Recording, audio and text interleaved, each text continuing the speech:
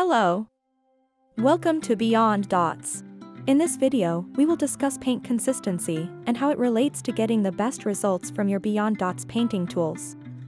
Since acrylic paint is the most commonly used in arts and crafts, we will only be speaking about acrylic paint in this video. Not only are there many brands of acrylic paint available, but there are many different kinds, such as glossy, satin, matte metallic, color shifters, chalky, specialty, as well as additives. You can purchase paint from an arts and craft store, a department store, or a dollar store. With so many options, you might be wondering, where do I even start? First, let's get one thing clear: it doesn't matter where you buy your paint from, or what brand it is. What matters is the consistency, or viscosity, of your paint. If the paint starts quickly running out of the bottle simply by turning the bottle upside down, it may be too thin.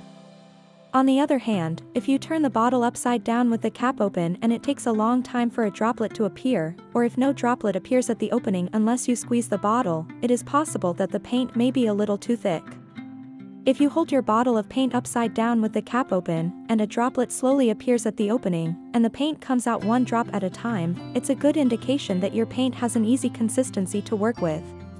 You can have great results with a paint from the dollar store, and difficulties using a paint from the art supply store, or vice versa. What it all comes down to is how thick, or thin, the paint is. The ideal paint is somewhere in the middle. Before modifying the paint, it is a good idea to put a little of the paint on your palette, and simply test how well the tool picks it up. It is easier to pick up paint using the 3 smaller tools, than it is with the 3 larger ones. If your project only makes use of the smaller tools, you may find that you do not need to adjust the viscosity of the paint at all, and that the paint works well, despite being either a little thin or a little thick. If you do have trouble loading the tool, however, there are remedies for both scenarios. If the paint is too thin, and you're having trouble loading the tool, the paint can be thickened using an acrylic gel medium. This can be purchased at an art supply store. Although gel medium appears white, it actually has a clear base that will not change the color of your paint, but will simply make it thicker. A little goes a long way, so add it in slowly and mix it in thoroughly, then test it before adding any more. If your paint seems very thin and watery, a ratio of approximately 4 parts paint to 1 part gel medium is a good starting point. You will know you achieved a good consistency when you can easily pick up and load the paint with your Beyond Dots tool. Alternatively, some paints contain a lot of pigment and can be quite thick as a result.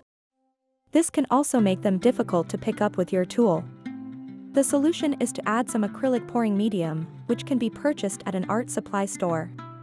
If the paint is very thick, then a ratio of 4 parts paint to 1 part pouring medium is a good starting point. Be sure it is fully mixed in and then test it before adding any more. Slowly add more pouring medium until you achieve a consistency that allows you to easily load the tool. Across many brands, you may have good results using the paint straight from the bottle. This is often the case for most glossy, satin, and matte acrylic paints. You may find a particular brand that has that ideal consistency that works best for you.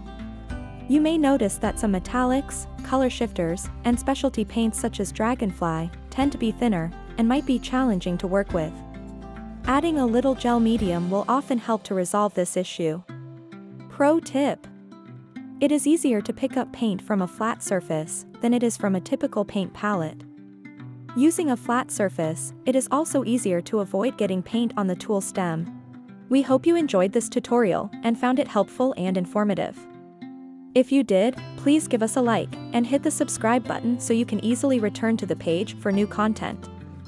Please share your own creations with us on our Facebook page or on Instagram using the hashtag BeyondDots.